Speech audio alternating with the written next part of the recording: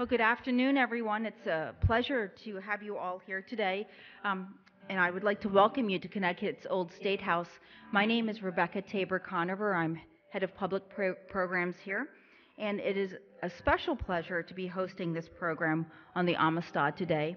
As many of you know, the Old State House has a very direct connection with the Amistad case, as the opening hearings were held in our building, both here in the courtroom and upstairs in the Senate chamber. We're extremely fortunate to have as our program moderator Diane Smith. As many of you know, Diane is truly a Connecticut treasure. She is both an Emmy award-winning journalist and now a New York Times bestseller author and the Connecticut Network's senior producer for program development. Please join me in welcoming Diane.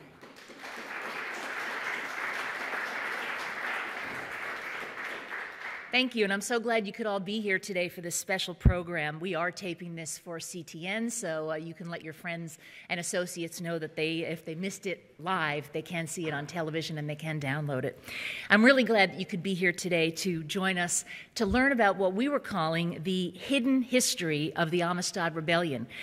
And I know that this rebellion is one of the best known events in the history of American slavery, and since so much of the story takes place right here in Connecticut and right here in this building, I think that most of us assume that we know everything there is to know about this story. But our speaker today is going to prove the opposite. Dr. Marcus Rediker is the author of the new book, The Amistad Rebellion, An Atlantic Odyssey of Slavery and Freedom.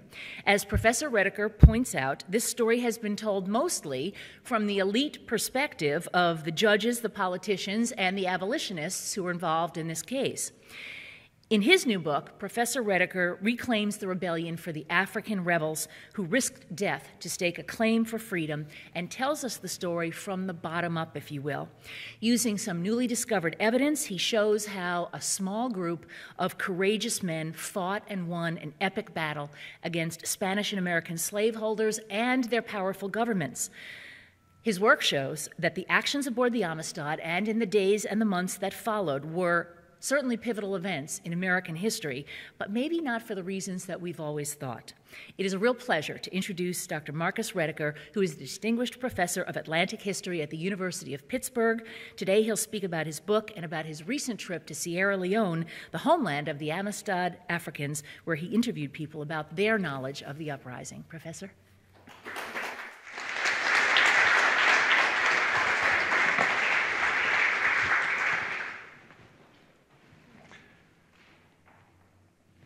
Thank you, Diane.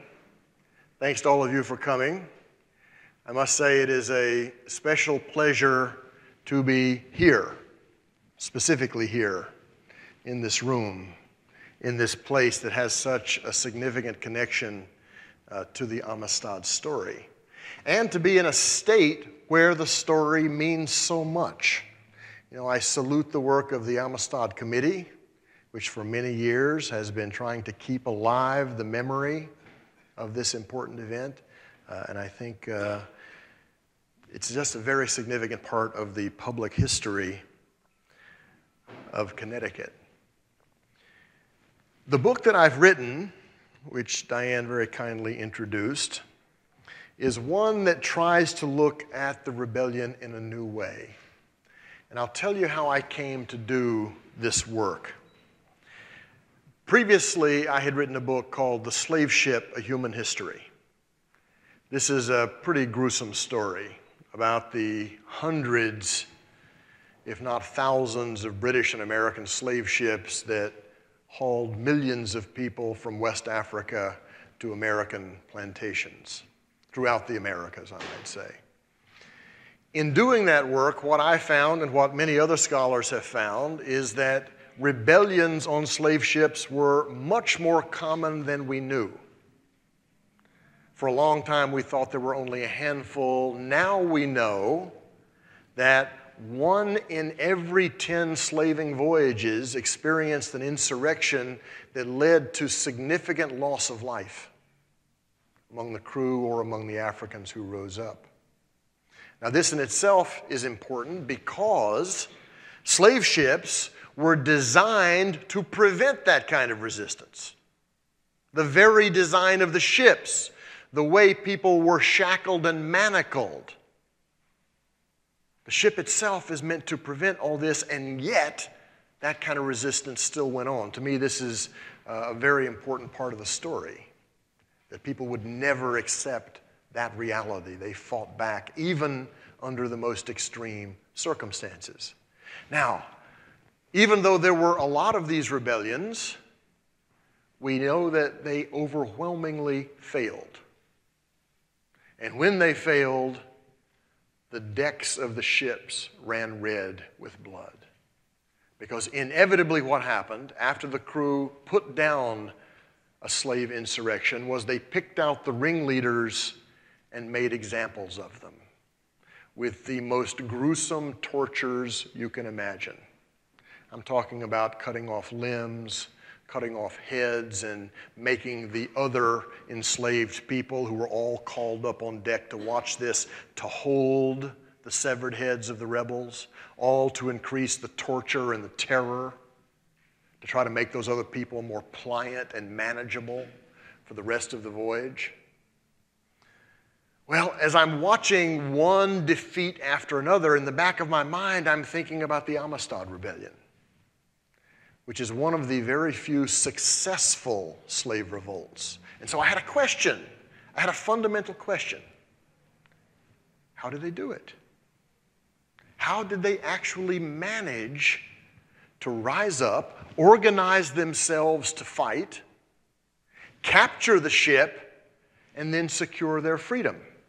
So one of the very first things I did was to go out and read all of the scholarly literature with that question in mind. How did they do it? And guess what I found? Nobody was really interested in that question. It was somehow taken for granted that, well, it was just a slave ship and they rose up and end of story. And the most important thing anyway was the court case. Well, the court case was certainly very important. But without the rebellion on the decks of the Amistad, there's no court case. Without the capture of this vessel, John Quincy Adams has nobody to defend before the Supreme Court. So the thing I wanted to do was to put the rebellion back at the heart of the story, and then to see how everything else looks different in relationship to that. And of course, the thing that I found was that you can't understand that rebellion unless you know who these people who made it actually were. And folks, they were Africans. The key to the story, in my view, lay in West Africa, more specifically in southern and eastern Sierra Leone, where all of the 53 men and children came from, those people aboard the Amistad, that fateful day of the rebellion. Who were they? How did they organize themselves? Well, the key to understanding this was to, first of all, place it in a comparative perspective of other slave revolts on board ships and ask, what was different about this one? Well, one thing was different about this one. There was a concentration of one particular group of people on board called the Mende, who are the largest single cultural group in Sierra Leone. And it turns out that the way the slave trade was working in that region, a Spanish slave trader named Pedro Blanco was working with an African king, the Vai king, named Siaka, who was organizing these warring parties to capture mostly Mende people, bring them to the coast, ship them to the New World, in this case to Cuba. Okay? So the key to the story becomes, what was their experience back in southern Sierra Leone in the 1830s? Well, the single most important political fact of Sierra Leone in those days was the expansion of the slave trade. So one very salient fact is that all of the Amistad men were trained warriors. Warriors to defend their villages against these attacks by King Shaka's soldiers and warriors. So how they then waged war became very important. We have here two heroes of the story.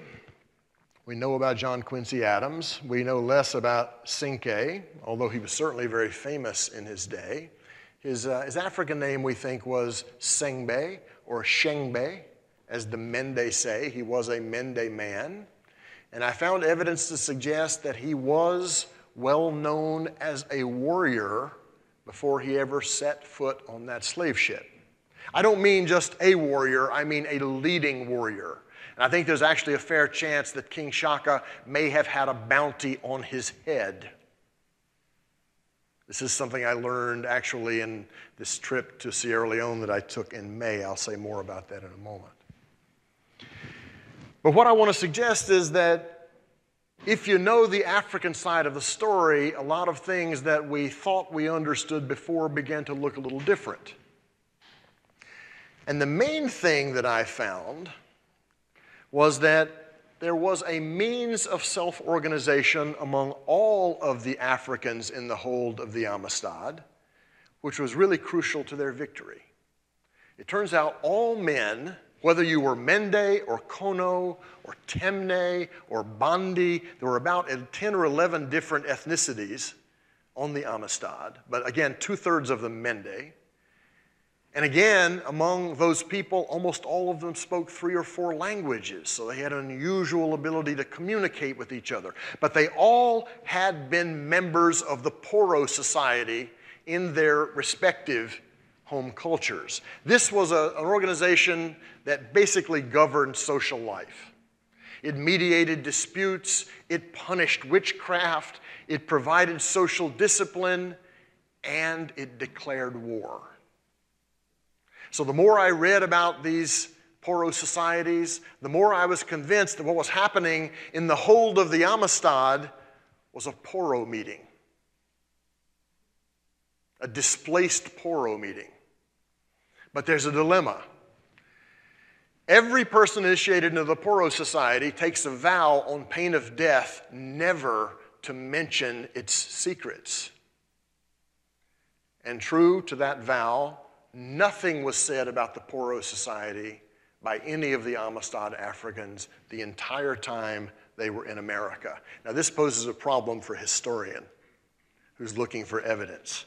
But finally, evidence did come out.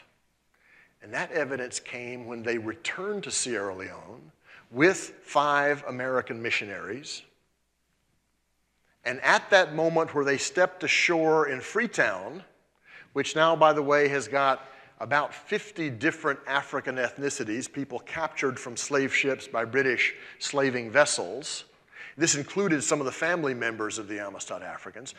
When they are going ashore, the missionaries want them to go dressed in Western clothing and singing a hymn, a Christian hymn, to announce that they have a new identity.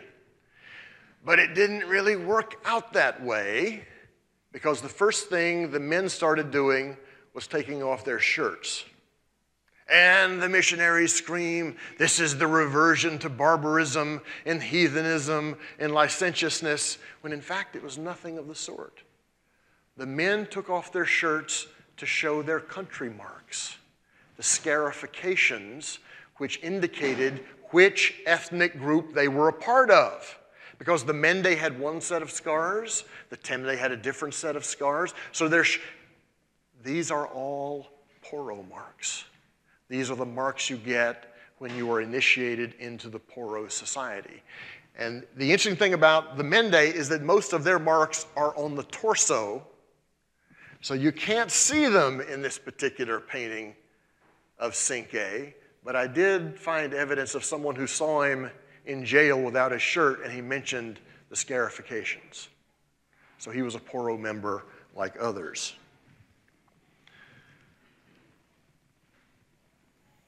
Margru is very well known as one of the 4 children of the Amistad. Grabo is less well known, but he was remarked as a man who was heavily tattooed. Now what that meant was that he had a great many of these Poro marks. And the way that worked was that after one is initiated, with each step into higher levels of knowledge, one gets additional scarifications. And so he was, I've suggested, a very high-ranking member of the Poro. And the moment that any of the other Africans laid eyes on his body, they would have known that he was an extremely important person. So the Poro Society, I think, really was important. And I'll just mention that when I was in Freetown, I had the occasion to interview a man named Ernest Ndomahina, who is at present the senior ranking member of the still existing Mende Secret Military Society, which keeps all the lore of warriors. And I asked him the question, how would this multi-ethnic group of people be able to cooperate and organize a rebellion in the hold of the Amistad? And he said, much to my relief, it would all depend on their knowledge of the Poro Society, because that's what they had in common. Because what they were doing in the hold of the vessel was taking a decision to declare war. They were going to war against the owners of the vessel, and that's the kind of thing the Poro Society always described. I'll just mention that Grabo, or what I now know to be a man with a different name, Gilabaru, we went to his village in eastern Sierra Leone, a place called Folu, and I'm happy to tell you we're about 90% sure that we found one of his descendants, because he came back to the village after the repatriation. If people want to know more about that later, we can discuss it. This will give you a brief idea of where people came from. You can see the Mende drawn in the interior.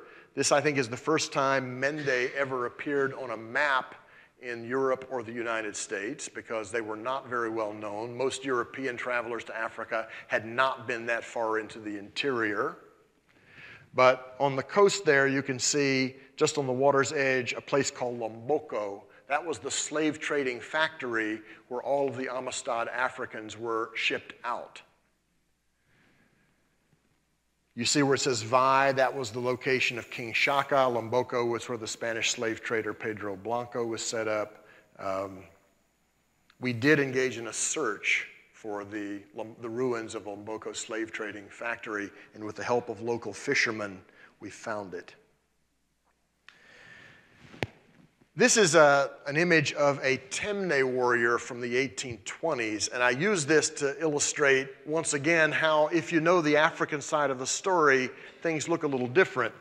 This, the Temne warrior is here with, pictured with the preferred weapon of the Temne warriors, a bow and arrow with the arrows being poisoned. But notice what he has around his neck. Well, I read a description of Cinque the very first time he walked into a legal hearing at New London, before they were shipped to New Haven and then to Hartford. Someone who had no idea what he was describing said he walked into the room with a little snuff box attached to a ribbon around his neck. Exactly what you see right there. You know what that is? That's a warrior's gree-gree bag, as it was called, in which spiritually powerful objects are placed in order to protect a warrior going into battle. So Cinque walked into his first court hearing in the struggle against slavery armed, literally, as a warrior. How he got that from Sierra Leone to here is a very interesting question for me. I don't know how that happened. But again, his identity is that of an African warrior. Now, different African groups had different kinds of preferred weapons, and Mende warriors used not bows and arrows, they used cutlasses. A Mende warrior was a specialist in the use of the cutlass. So imagine when a box of cane knives was discovered on board the Amistad. And by the way, I found out, it's been one of the minor mysteries of the Amistad case about how they found the cane knives. It was the three little girls who were unshackled, who went around opening boxes and found them. And of course, they knew that Mende warriors used knives, and they told the men about them. And this became the way in which they won their freedom. I mean, imagine if you're a Mende warrior used to using a cutlass, and then you discover these knives. Is that not a gift from the ancestral spirits? Does that not tell you you're supposed to seize your freedom right now? We're going to put the weapon you're most accustomed to having right in your hands. And here's the famous image of how they used them. This was drawn by John Warner Barber, who was actually in the jail, who knew these people as individuals, and we can identify specific individuals here that he's drawn. But there's the result of this Mende warfare. This was the Mende style of warfare. The Poro society declares war in the hold of the ship. The Mende warriors, armed with the traditional instrument of war, go up and capture the vessel. And then they managed to sail it 1,400 miles to the northern end of Long Island. I couldn't disagree more with those people who act like they were lost.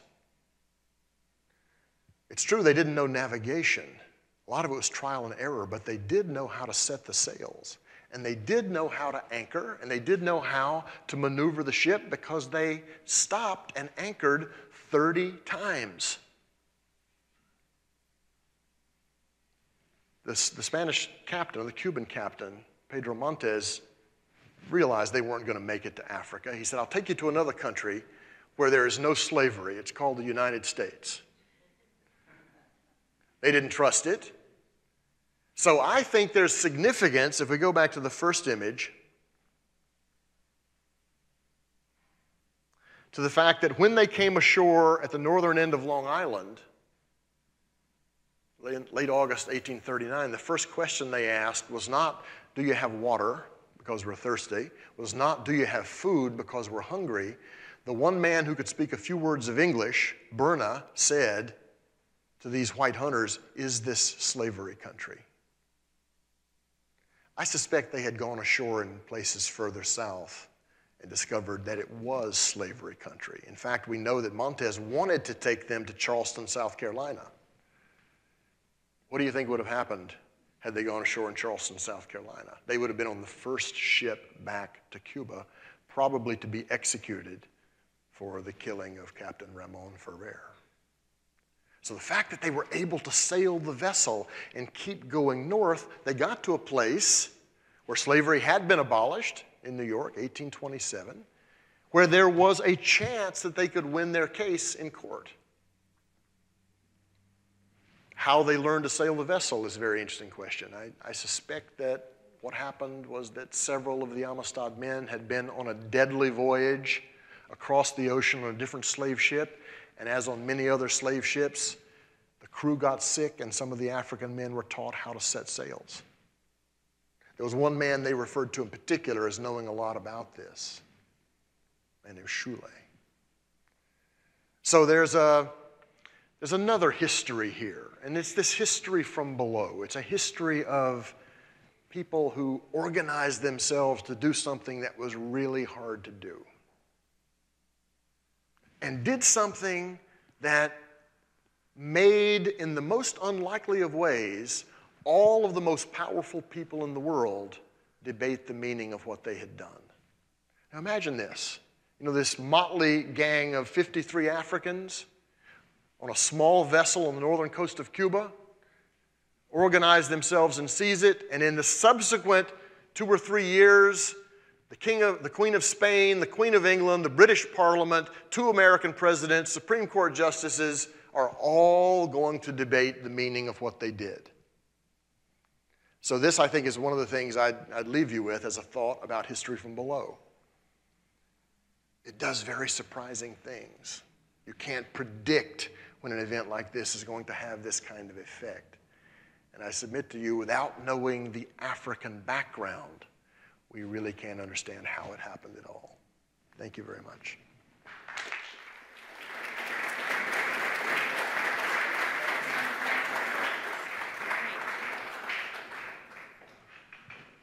If we could have the panelists come up and join us, that'd be wonderful. I have to say that in all the years that I've been in Connecticut, and I worked for many years in New Haven, I really did think I knew the story. And I really thought the story was about the triumph of the American legal system. And when we saw the Spielberg movie, didn't we all feel so good about that? Didn't we feel so sentimental about what justice had come to these people. And then in reading Marcus Rediker's book, I got a whole different side of the story that was so much more meaningful. And I encourage you to read the book as well and to join in this panel discussion. If you'd like to ask questions, we'll be happy to bring a mic to you. So thank you so much, Professor. That was just great. Joining us now is Dr. Robert Wolff, who is a professor of history at Central Connecticut State University. He teaches courses on slavery in the Americas, as well as on the U.S. Civil War and Reconstruction. He's currently working on a book about the Amistad Revolt, and his most recent publication is a chapter in the upcoming anthology, Writing History in the Digital Age, which I'm looking forward to. Very happy to have someone that a lot of you may recognize, very well known in our community, Tammy Denease. She's a museum educator and a living history performing storyteller. Tammy specializes in bringing to life the stories of important but obscure women in American history. And one of those is Margru, one of the Amistad captives. You saw an image of her on the screen a few minutes ago.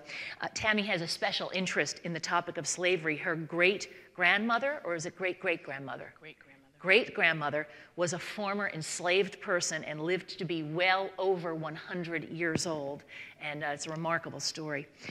Professor Wolff, I'll start with you. You wrote a very strongly positive review of Marcus Rediker's book, and you're writing your own book about this. What is it about this story that resonates so that so many years later we're still discovering new things about it and writing new treatises on it? Well, I think that the story has, as Marcus points out, it has these layers that have gone unnoticed.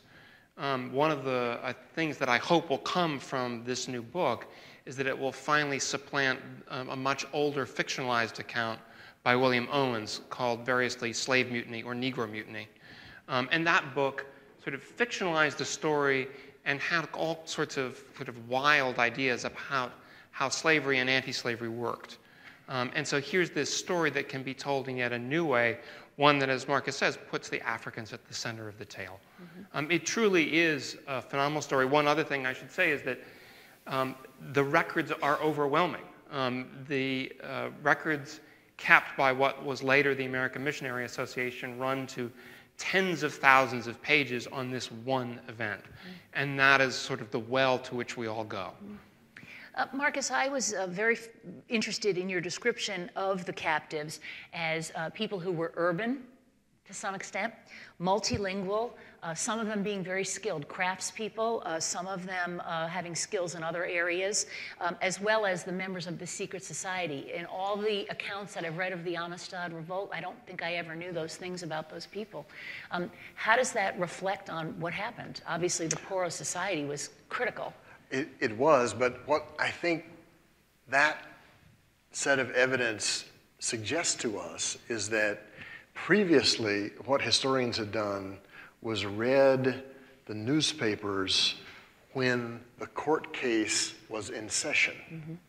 And they didn't always read the newspapers at the other times. Well, it turns out, in my view, the most important time to be reading the newspapers and also reading correspondence, was in the period just before the Amistad Africans are getting ready to go back to Africa, when their knowledge of their homeland becomes very important to the abolitionists about how they're going to get there. Mm-hmm. So their teacher, a Mr. Booth, a Yale undergraduate, wrote a series of letters. I think 2 of them were published in a fairly small abolitionist newspaper in Philadelphia, Pennsylvania Freeman, in which he relates all the things he's learned about their lives back in Africa.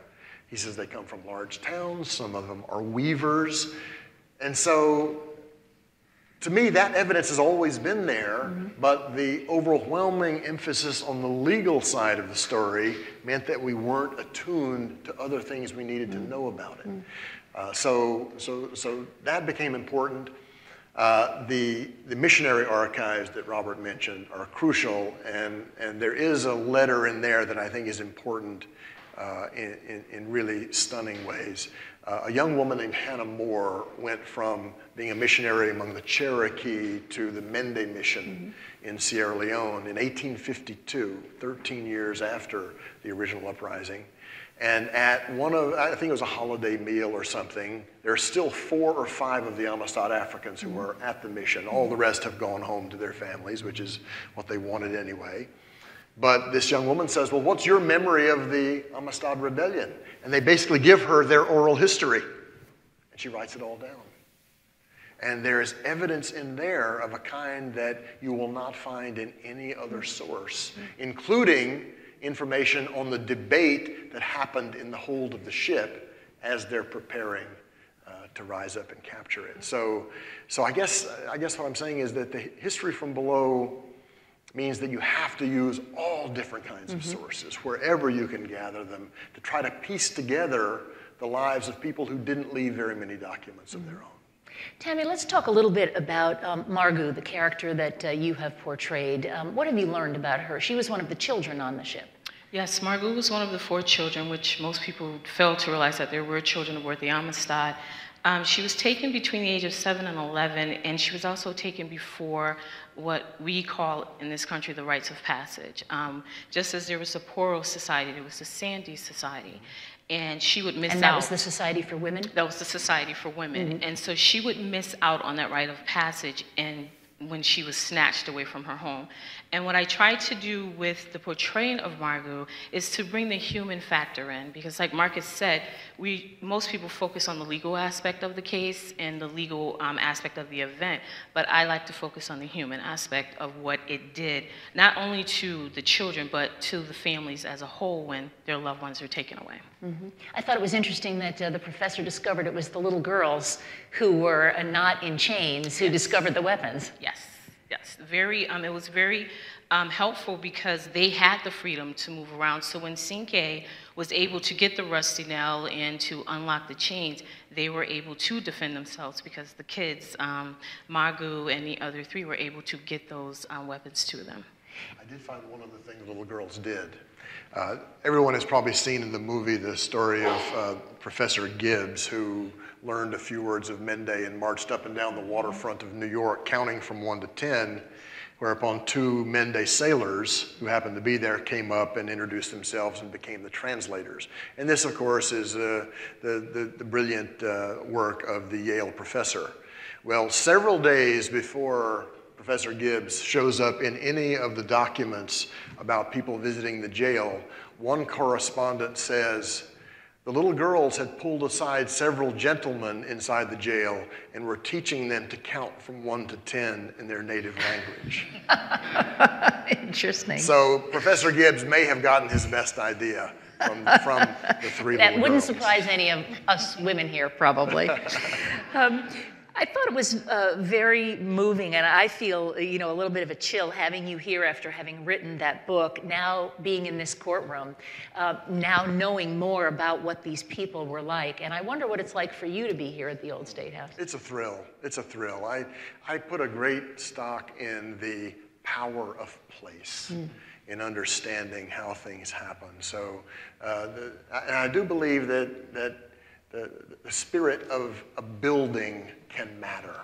So I tried very hard to imagine all the different settings where the Amistad Africans spent their lives, and their native lands, in Lomboco's slave trading factory, on a slave ship called the Tesora, the slave pens of Havana, the Amistad New Haven jail, and then various courtrooms. I think it's, what would they have made of a place like this? I'll tell you one thing that I learned on my recent trip to Sierra Leone. There is a tradition of rhetorical eloquence that Cinque clearly embodied. This is something that actually is a very important part of Mende society, in which people would come together in their West African village version of this room and have a debate. Yeah. And so everybody who heard Cinque speak, even when he was only speaking in Mende, as he did on this fundraising tour, everybody marveled. I mean, people would write, I didn't understand a word he said, but I thought he was one of the greatest speakers I ever heard. Right? Those were all the skills he had learned in the West African equivalent of this kind of place, where disputes were adjudicated. And we actually saw this happening in one village while we were there. It was fascinating to see. So again, that's part of his African heritage. That's part of who he was. He was a very gifted speaker in a specific tradition of Mende storytelling. And so what he would do on these this fundraising tour is step up and tell the story of the rebellion. And he would act it out as he told it, but it was all in Mende. But see, that was a political comment. I'm Mende. That's who I am. And you're all going to have to deal with that. So do the best you can and understand it. Well, it's interesting that you talk about that tour. That, of course, was after the court decision, and they were raising money for their lodging, for their education, and to be able to go home. And they raised quite a lot of money on that speaking tour. But Robert, while they were in New Haven, and I suppose also in Farmington to some extent, but particularly when they were jailed in New Haven, they were almost really became celebrities. Thousands of people would come to see them. And the role of pop culture, if you will, we don't really think about pop culture in that time period, but the role of pop culture was tremendous in getting their story told and in how people felt about them. Yes, it definitely was, and I think this is something we haven't talked about with respect to Marcus's book that's fabulous. There are all sorts of pop culture moments going on. There are wax figurines, there are huge murals, there are plays, there are poems, and this is clearly a medium that speaks to a much wider audience. Now, the evangelical abolitionists probably didn't partake of too many of those things. They had their own sort of means of communicating about these events. But it's very clear that the Amistad was a much bigger event in its day than simply a few court cases. Mm-hmm. In fact, Tammy, we get the sense that people, who read the penny newspapers and things heard about them, and that may have strengthened the mood in the country that surrounded this debate, because people, factory workers and people like that, were talking about these people and calling Cinque the George Washington of the period. Yes, they were fascinated with the story, and a lot of the fascination comes from the fact that the common attitude was that the Africans were not intelligent, that they could not learn, or that they just were beneath everyone else. And the fact that not only were they capturing the essence of the moment that they were in, but they were able to portray or to get their sense of what they needed out of it at the time. Let's talk a little bit about the time that they spent in Farmington. Tammy, I'll start with you. When that started and how they were treated when they went to Farmington and why? Well, the reason they, and after the trial was over and they won their freedom, they had to have a place to stay, and the abolitionists had taken them into Farmington, and there they were well received. What I recently found out, which was very fascinating to me, is the connection to the deaf community. Author Kim Silva, she has written a book, Sign of Freedom, which will be published soon. I met her last year after one of her presentations, and she introduced me to that aspect of the story, that Margru stayed with the Porter family, and they had a deaf son by the name of Samuel. While in Farmington, they stayed at an apartment above a store, and they were also fed and educated at Mrs. Friedman's boarding house. They would go there for their food and clothing, and then they would go off to school. So the community accepted them and embraced them, and they were very happy that they were there.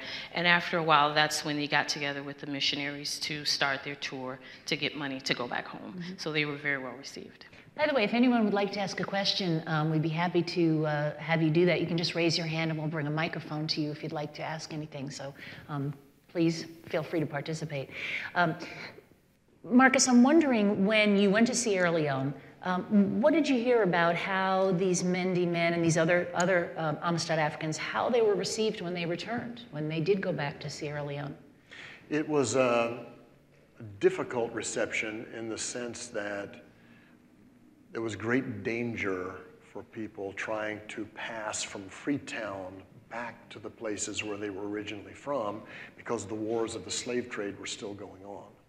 And we know that in certain instances, there was sheer tragedy involved in that return, because Cinque did return to his village, and he discovered when he got there that the village had been completely destroyed. Mm.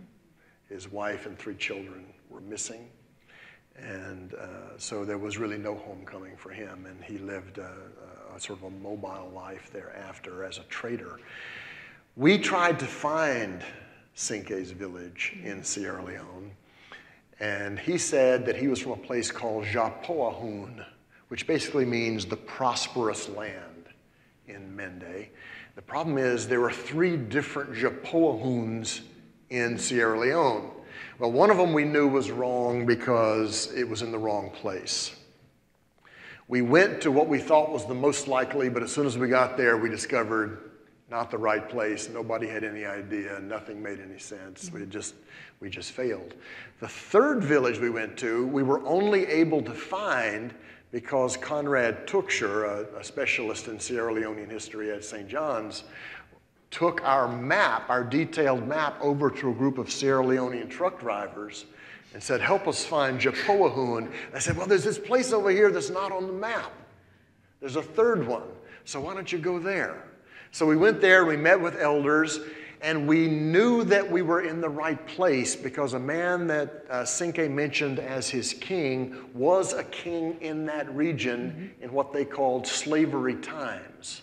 But we couldn't get any further until a very elderly woman said, she had the most astonishing memory through her, I think it was her great-grandmother. She said, back in those days, all of the villages in this area were destroyed in war. This would have been King Shaka's soldiers. And everybody was consolidated into 4 villages. And she told us what they were. So it's quite likely that when Cinque's village was destroyed, his wife and children went to one of these other villages, but he may not have been able to find them. He may not have known. So great was the devastation. So I guess what I'm saying is that a victory in the Amistad case did not necessarily mean a victory in the struggle against the slave trade in Sierra Leone, where people's lives are still being ruined by this terrible force. Robert, did a victory in the Amistad case make a big difference in the anti-slavery movement in this country? I found it interesting in Marcus's book that he talks about people who were in favor of the Amistad Africans getting their freedom, but pointed out, I am not an abolitionist. Right. So it was a very fine line. Yeah, that's a very good point. So in terms of the legal history, the legal trajectory of American history, the Amistad case plays almost no role. So if you page forward and you try to find the number of cases in which the Amistad decision is cited, you will come up with a handful. And they are cited not for anything related to slavery, but simply for a particular passage about whether or not you can look behind documents presented from a foreign government, right? But in terms of what it means in the trajectory of American political and sort of social history, it does mean, I think, more than we realize for precisely the reason that you just mentioned. If you read the letters that are written to the then Amistad Committee, they are filled with these passages that say, although I am not an abolitionist, here's $5, right? What this suggests is that there is a growing sense of dissatisfaction, not necessarily with the institution of slavery, but with the ways in which the federal government is being controlled by those who own slaves. And in a sense, it is a step along the path towards civil war. But it is a step, and in a sense, it's a very different part of a story. Do we have questions from anybody in the audience? I thought I saw some hands over here. Yes? I just want to ask Robert and Professor Rediker and Tammy to build on Robert's last point. Professor Rediker said very powerfully that the Amistad story stirred up a lot of debate. And my question then is, again, build on what Robert said, is how many minds did it change about slavery or about Africans? You know, I think it changed a lot of people's minds in Connecticut. And the reason why I think it did is because the very presence of those people here, with so many thousands filing through the jail, punctured some of the racist stereotypes. In Farmington, for example, people had an opportunity to get to know these political prisoners as real people, to see that they're really like everyone else, that they have honesty and decency and core values. And see, I think it's once in those moments when ideology comes into contact with a certain kind of reality, new learning can take place, and that you're no longer governed by the things that you thought you knew. So I think that this state is probably a very good example of how it could change minds. Now, how far it changed minds in terms of turning people into abolitionists, it's very hard to say. But at the very least, some of the racist stereotypes that even the New York Morning Herald is still pumping out during the trial, they're not working on people anymore. And to me, what's fascinating is the broad base of support that was developed for the Amistad Africans around here. I think that's quite significant. Tammy?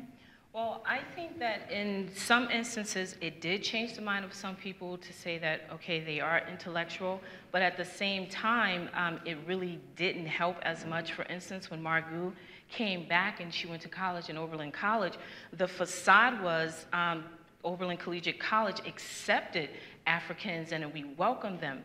That was the outside, but behind closed doors, Margru was very isolated and alone because no one really associated with her because she was made to still feel as if she was different and that she did not belong. And she also had the same issue when she was a part of the missionary school. Here we are Christian sisters. We have introduced you to Christian ways and you are now our Christian sister. But yet, when she was at the missionary school and she wanted to give the villagers the gifts that were given to them from America, she was chastised because she was giving out too much. So it's sort of a two-edged sword of, oh yeah, we see that you can do the same thing what we can do. However, I want to keep you in this box because that's what I originally thought of you. I would add, to answer your question directly, Don, I don't think it made many abolitionists, but I think it made many more anti-slavery people.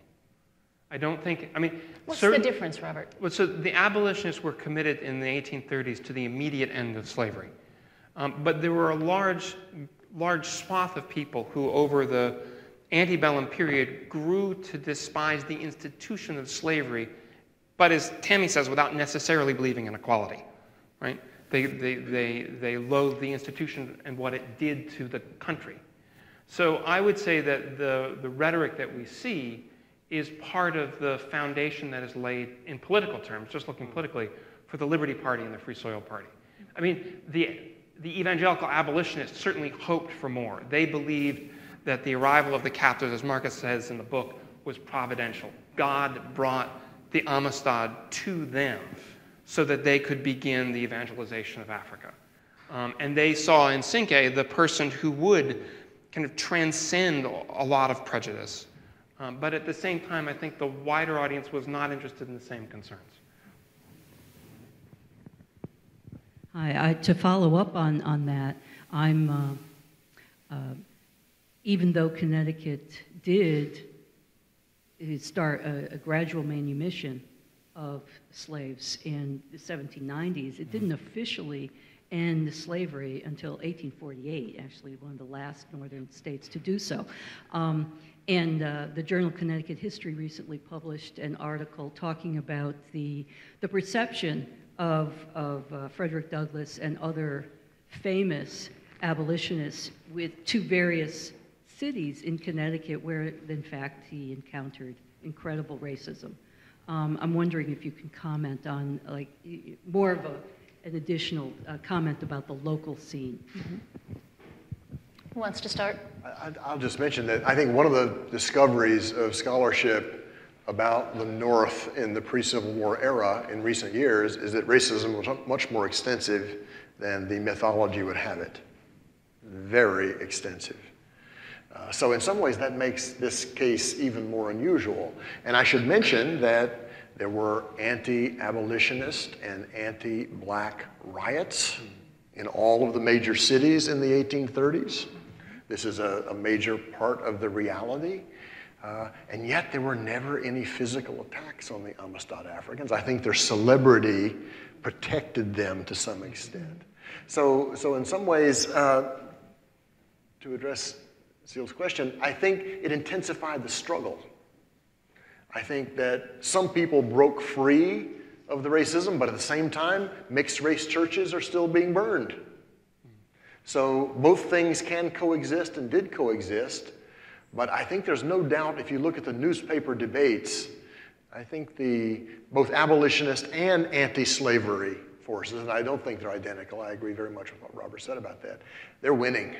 And believe me, the howl of the pro-slavery papers suggests that they knew they were winning, at least on this case.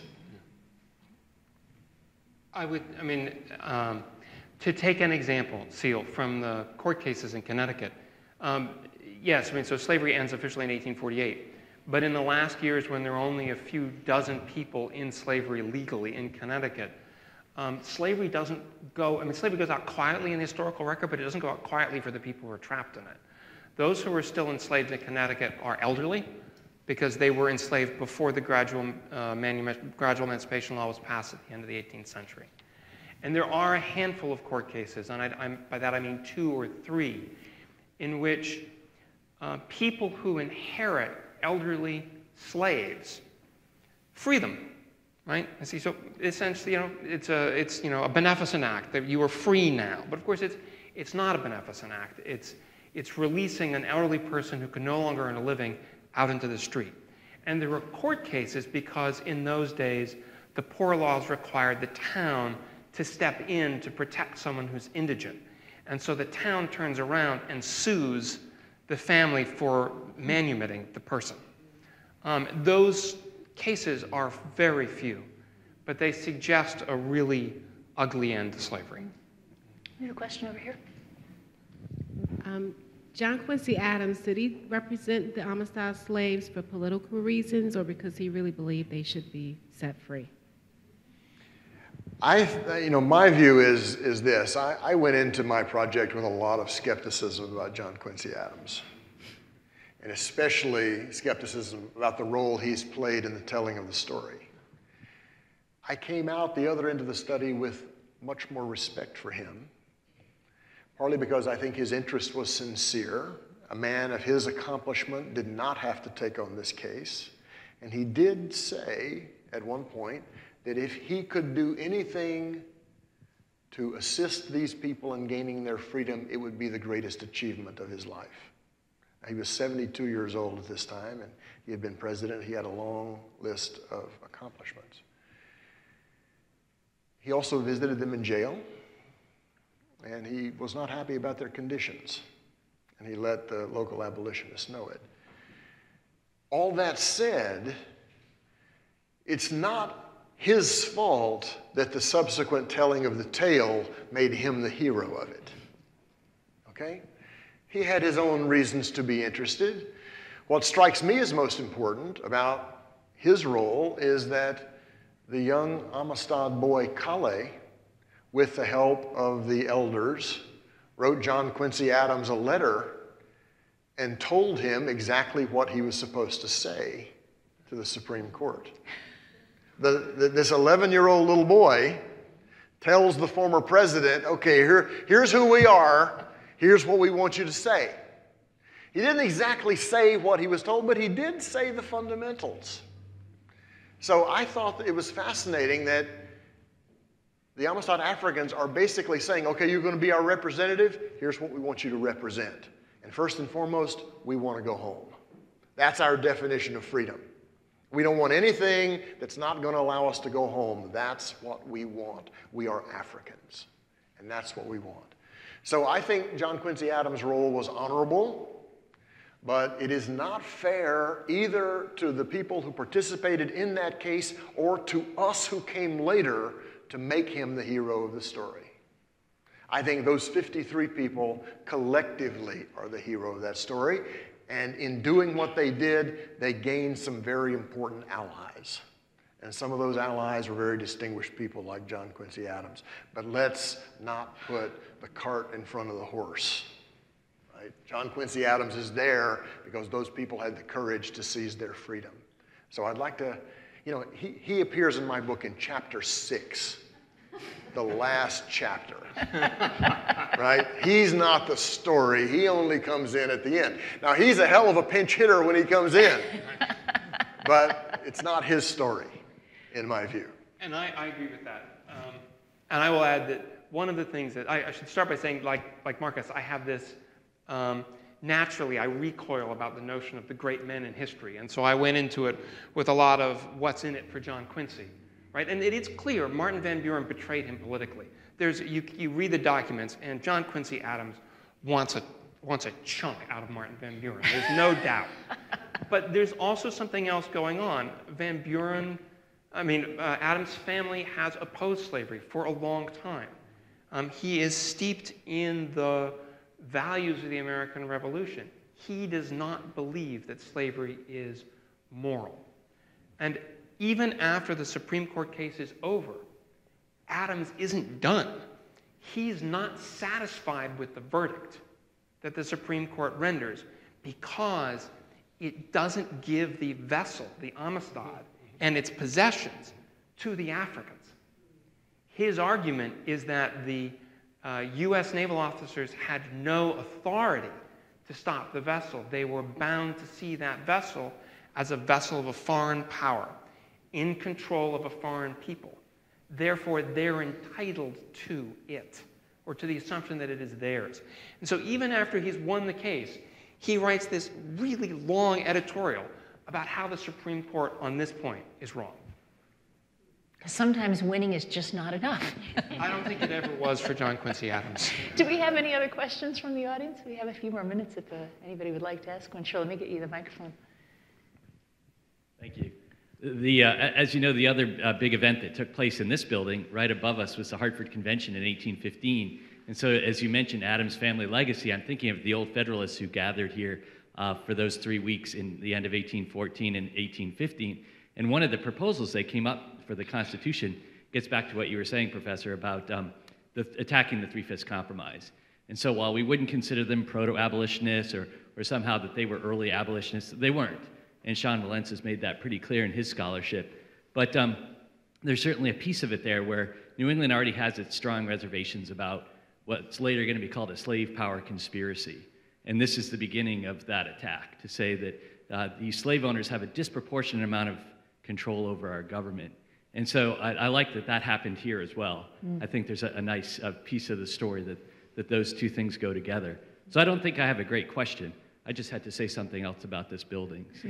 Well, thank you. We appreciate that. I thought it was very interesting that you made the comment in the book, Marcus, about, and this just really hit me, so many of us have seen this story in which the American legal system is the hero. The same system that held 2.5 million African Americans in bondage in this country at that time. To me, that's the ultimate contradiction of the Spielberg film.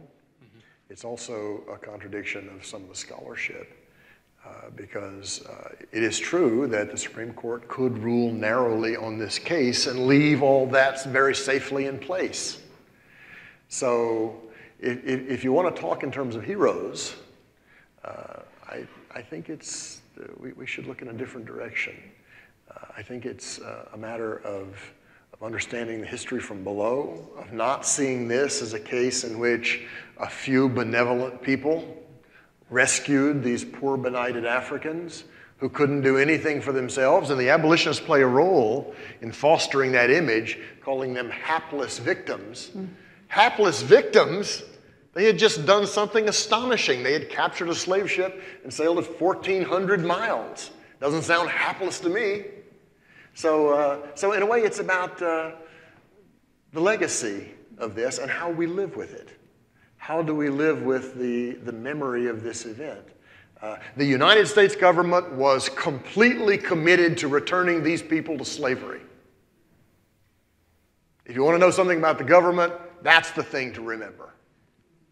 Right? Not that the legal system worked. Martin Van Buren really did not want to upset the Southern slave owners, so he was ready to send them back if everybody would just be quiet about this issue. But they wouldn't. They wouldn't be quiet. They had a lot of things to say. Robert, Marcus talked about the legacy. You also talk in your writings and in your class about the memory, what comes down in memory about this. I want to have you talk about that a little bit. That's a big topic. I mean, in some ways, when I talk about memory, I look at the ways in which the Amistad story has been told going through into the future. And so I do follow a lot of the same things that Marcus does in the last chapter of his book, Reverberations. And the movie is a good example, right? If you look at the way that Steven Spielberg takes the story, look, cinematographically, it's a wonderful film, right? But it is a false tale, that tries to take some of the African story seriously, but then frames it in this guise that suggests that in the end liberty prevails because it's right, it's the righteous thing. And as Margaret says, it doesn't play that way at all. The court rules narrowly, yet we want to believe that the court did the right thing. The court could rule narrowly on a salvage case, and in so doing, it may have set the Africans free, but it didn't do a thing to change slavery in the United States, and the Dred Scott decision is just around the corner. Tammy, you were nodding during that. Yes, I agree with what he was saying. When I do my performances in the after with the Q&A, sometimes I get the question about the Amistad movie, and my response is it is a great Hollywood tale. The only great thing I really like about the movie is that it got people talking about the Amistad, and I would refer people to other sources to get the true story of the Amistad incident. So that's really why I was nodding my head, because he's right, it is a Hollywood tale, but it did get the Amistad story out there, and it got people talking, and that's why we're here today. So it sort of served its purpose in that regard. I'm waiting for Spike Lee's version. That would be interesting. Have you suggested maybe that he ought to write that? I'll give him a copy of my book. I think there's a screenplay in your book. I truly do. I saw it all as I was reading it. Well, we're just about out of time now. So if no one else has a question, yes, one more question. Okay. Hi, I'm from Farmington with the Historical Society, and I have a question about the abolitionist, and I'm not questioning their sincerity and on abolishing slavery. Certainly in Farmington, I think in a way it was a respite for the Mendi.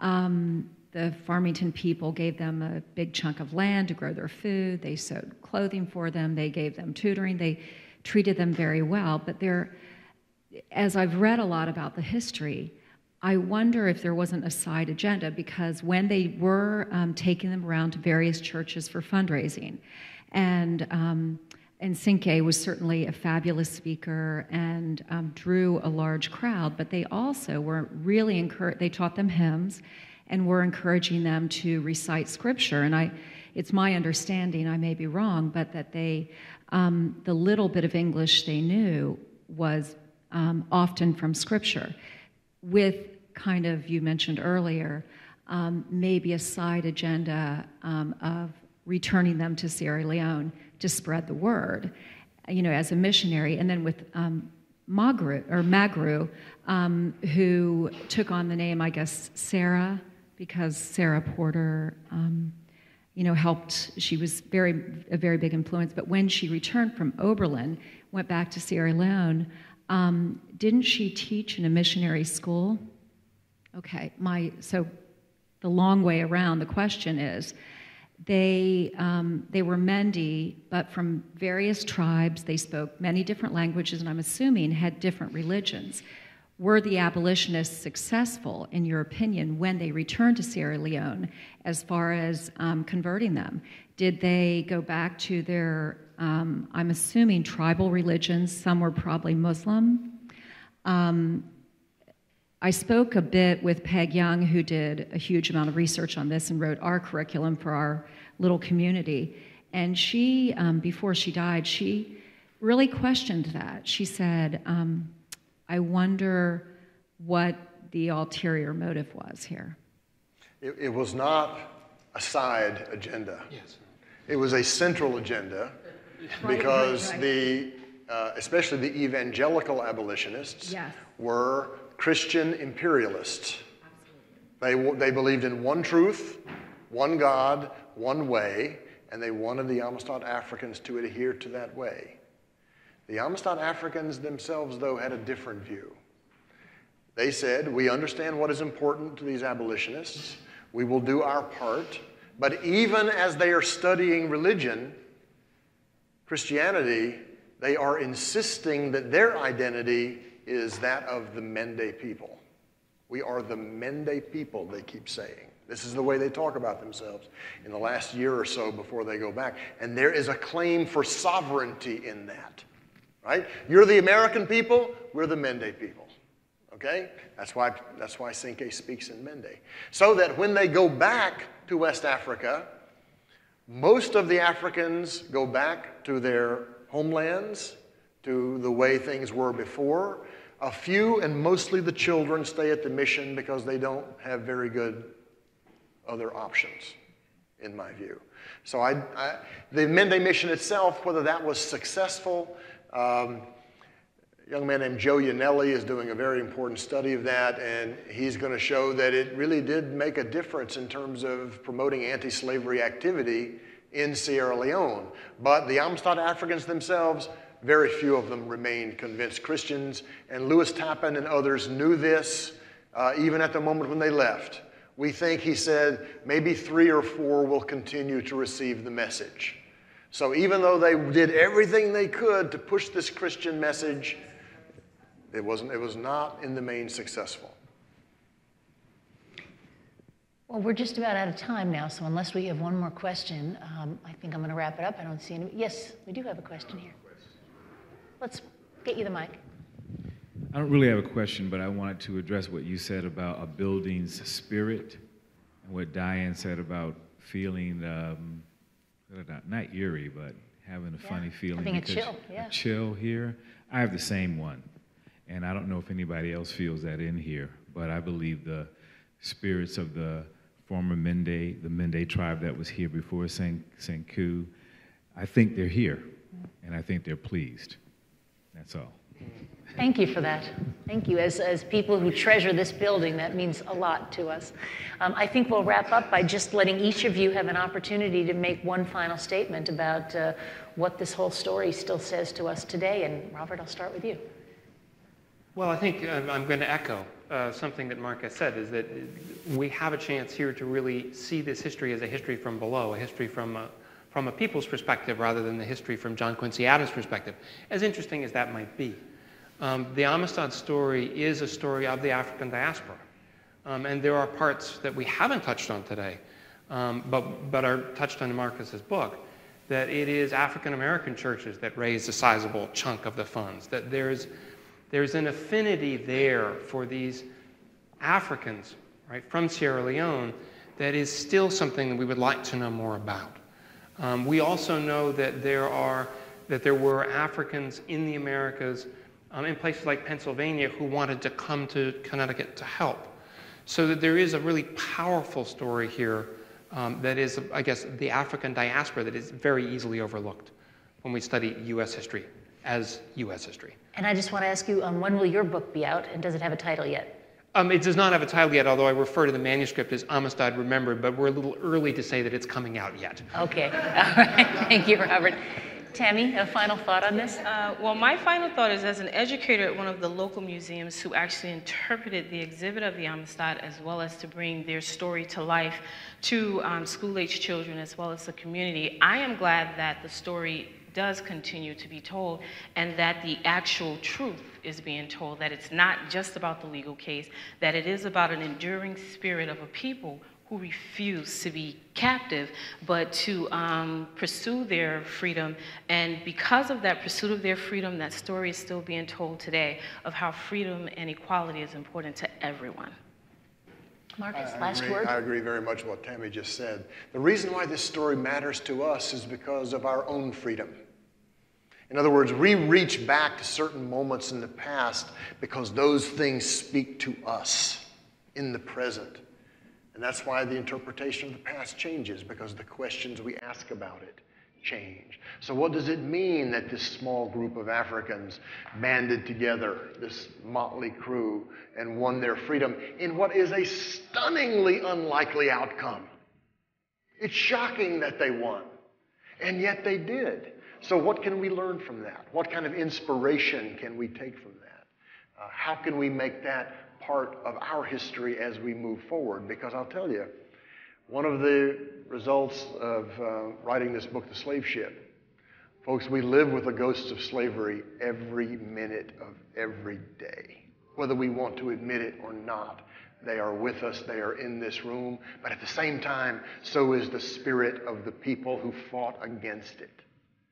So let's take both those things on board and make that part of our present and our future, because that's the way to make progress, to face the past, to think about those things, and to really make them part of a big debate in the present about what kind of future we want. Professor, thank you so much. Professor Wolff, thank you for joining us. Tammy, Denease, thank you for being with us. Marcus Rediker, it was a real pleasure to have you here. It was our honor to have you at the Old State House. Thank you all for being part of this, and please look for the broadcast on CTN.